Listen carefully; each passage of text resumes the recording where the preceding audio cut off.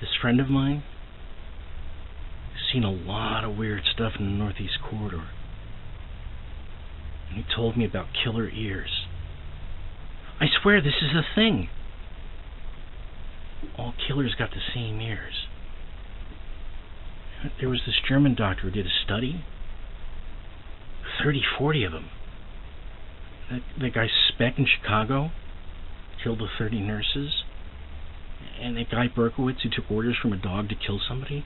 I mean, what are you going to say about a guy who takes orders from a Labrador? Anyway, they got these little pointy ears.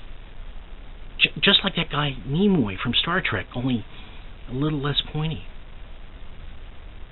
I swear, this is evidence. Look it up. Did I ever tell you I won 2 Golden Globes? Yeah, I won. Twice. I'm Edward L. Green, and I'm the real deal.